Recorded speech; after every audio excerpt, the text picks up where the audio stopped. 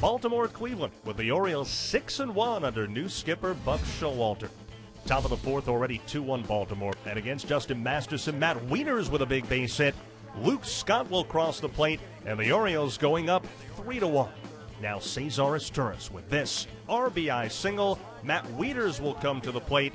The throw will come in late, and the Orioles batting around that inning, scoring 4 for a 4-1 lead. Bottom four, now 4-3 Baltimore, and against Jake Arrieta, it's Michael Brantley with this blue base hit.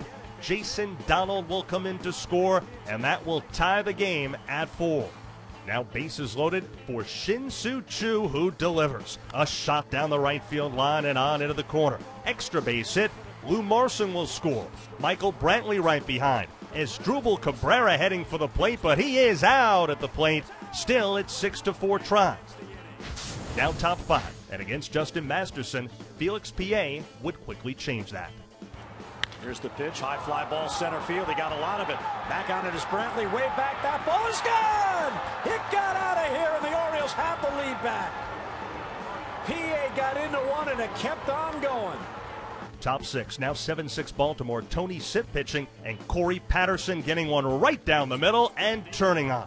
An 8-6 Oriole lead. We go top eight. Frank Herrmann pitching. Matt Wieters going deep. A 2-run blow. His 9th of the season. A 10-6 Orioles advantage. And later, Luke Scott padding the Baltimore advantage even more. High fly ball, deep right field. Back it goes for Luke, and that ball is gone. There's a 3-run home run for Scott, and the Orioles are laying it on here in the 8th. It's a 6-run inning for the Birds. The Indians adding 2 more, and the Orioles win 14-8. So Luke Scott drives in 4. How about the O's 6 through 9 hitters, totaling 9 RBIs, and Jake Arrieta going 6 for his 4th victory.